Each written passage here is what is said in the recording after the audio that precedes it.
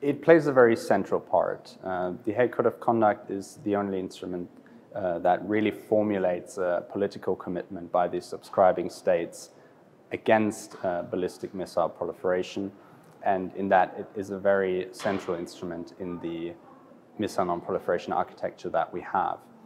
It is also the only instrument that actually seeks universalization and is open to all states, and therefore, while there's other instruments which are much more confined in terms of their membership, this instrument has a much more legitimacy because it seeks the universalization.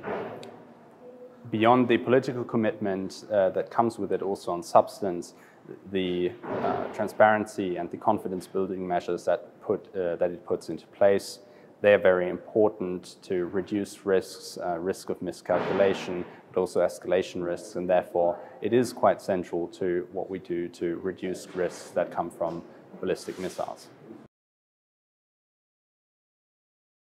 The Hague Code of Conduct is quite complementary to other instruments that we already have in the area of ballistic missile proliferation, or non-proliferation rather.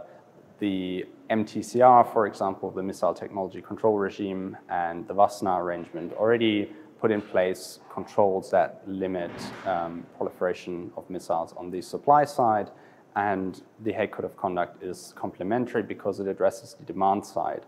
The transparency and confidence building measures reduce risks and threat perspectives, and therefore the demand for missiles.